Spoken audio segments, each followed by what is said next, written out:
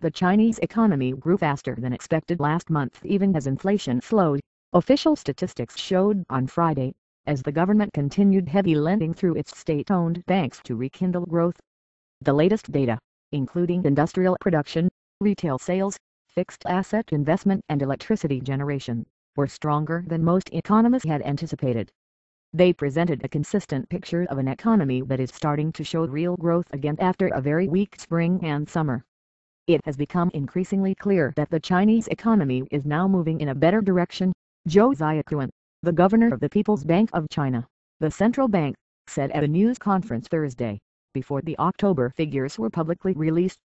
Bank economists increasingly agree. October's growth data delivered pleasant upside surprises across the board, providing fresh evidence that the economy has indeed bottomed out thanks to the filtering through of Beijing's policy easing, Sun Junwei, a China economist at HSBC, wrote in a research report Friday afternoon. To be sure, the economic statistics released by the government Friday showed a return to the fairly strong economic expansion that prevailed through much of last year and early this year, and not the return to the torrid, double-digit growth that China has enjoyed for much of the last decade. Australia and New Zealand Banking said in a research note that the latest figures were consistent with 8% economic growth in the last quarter of this year and even faster expansion in the first quarter of next year. Growth had weakened to 7.4% in the third quarter and 7.6% in the second quarter, according to official statistics. Many economists have been suspicious that even the figures from earlier this year might have been overstated, given the weakness in categories like electricity generation, which grew barely at all in the second quarter and only slowly in the third quarter. By contrast, the economic expansion this autumn appears more broadly based.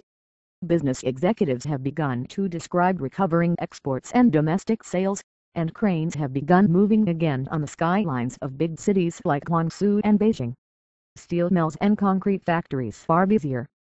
Power generation increased 6.4% last month from the same period a year ago, its strongest gain since March, although still well below the double-digit annual gains in previous years. But the renewed growth has been fueled by rapidly mounting debt, as state-owned banks and the central bank have funneled hundreds of billions of dollars in additional lending to state-owned enterprises and government agencies to finance further investment projects. Stock markets in China, Hong Kong, Australia and South Korea were all down about 0.5% in late afternoon trading, or about half the loss Thursday on Wall Street, as good news from China seemed to partially offset global worries about the so-called fiscal cliff in the United States and economic troubles in Europe. The Chinese National Bureau of Statistics said Friday that industrial production had risen 9.6% in October from the same month a year earlier, compared with 9.2% in September and 8.9% in August. Retail sales were up 14.5% in October from a year earlier, compared with 14.2% in September, even though slower inflation at the consumer level was acting as a brake on the increase in retail sales. Fixed asset investment was up 20.7% for the first 10 months of this year, after having been up 20.5% for the first 9 months of this year. China releases only year-to-date figures for fixed asset investment, partly because of the difficulty in tracking when money is actually spent on big construction projects.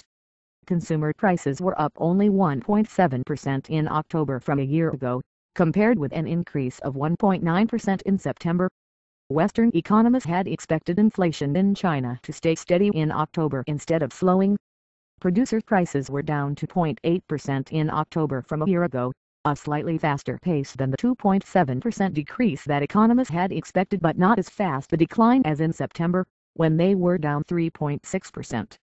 China has begun the once-a-decade leadership transition at its Party Congress, which began in Beijing on Thursday and will last through the middle of the coming week.